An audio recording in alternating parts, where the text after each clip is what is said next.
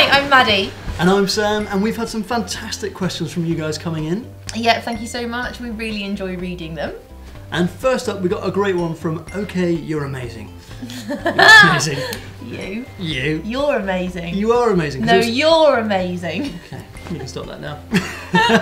It's, do we know if primates tend to be right or left-handed, like humans, or are they all ambidextrous? Well, the short answer is yes. They prefer to use one hand over the other, and they use this dominant hand to do everything from eating to picking things up to throwing things or high-fiving. And they can, of course, be ambidextrous as well, but there's a very easy way to tell what handed they are, or what sort of dominant hand they have, which is by a dexterity test or a tool test, like using chopsticks. Okay. What? Yeah. Right hand first, just as many as you can eat in 5 seconds. You got loads. Right, left hand. Okay. Oh, now I'm rubbish. Hang on, Oh. hang on. Yes! I think I'm just generally rubbish. Well, Sam and I have clearly demonstrated that we are definitely right-handed dominant, and we estimate between 70 and 95% of you guys are as well. 95%, that's Right-handed? incredible. And scientists think that handedness might be down to which side of the brain you're using. So the left hemisphere of your brain tends to control speaking and fine motor skills, and that in turn controls the right hand side muscles of your body. The tool use is quite a good indicator when it comes to animals as well. So Caledonian crows, they will make tools with the right hand side of their beak, but when it comes to actually using the tool, they can be either left or right beaked.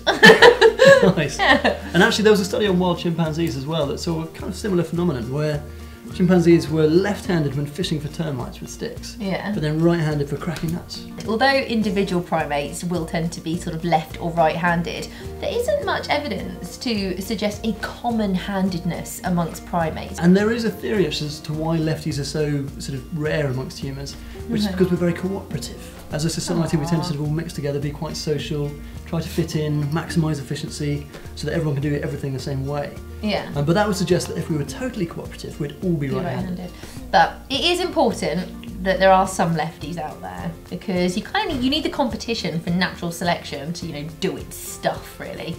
Yeah, you rare oddities, you. The next question is from Rick Hayward, who has asked, we are taught to wash our hands after going to the toilet because it can make you ill. So how is it that cats and dogs can get away with licking their own bums? Some animals go way further than that even. I mean, for example, rabbits and koalas are well known for eating their own poo, or even the poo of their parents, to sort of get a second run at nutrients, or even to take on some of their gut bacteria, which is like friendly bacteria that you get in a supermarket, but from a much more disgusting source.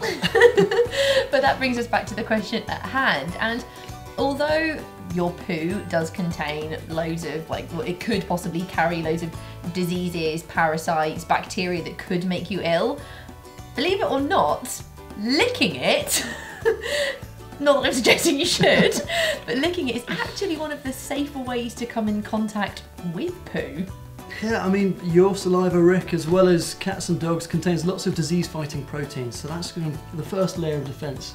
And then it's got to get past the acid and your stomach digestion. Then even if it does make it into your bloodstream somehow, you've got waves of antibodies just giving it a good bashing. So that's sort of 3 pretty decent layers. In fact, your body's kind of designed for your own stupidity.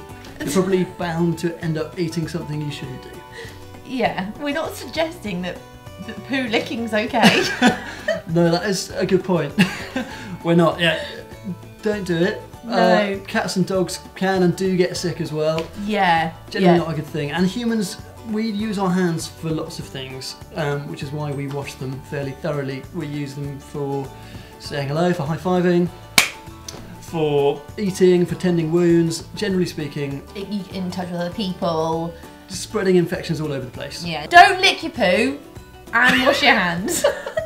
Alright? Put that on a t-shirt. As always, it's been an absolute pleasure answering your questions. Please do subscribe and come back for more if you still want to. You've got the stomach for it.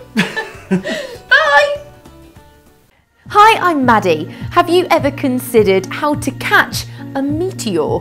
Well, you might be surprised to hear that it's actually actually possible. In fact, it's simpler than you might think. We've got a subject that divides the internet.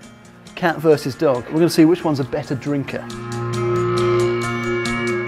They don't have the same cheek muscles that we do, so they can't create suction. Okay. So they've got to find some way of getting their tongue to get it. water into their mouth. But their tongue morphology is completely different. If you've been licked by a cat, it's quite scratchy. And they've got these things called papillae, which are made out of keratin on their tongue, pointing up like little spikes. Okay. So they drink the water and almost sort of scratch it like they do on your skin.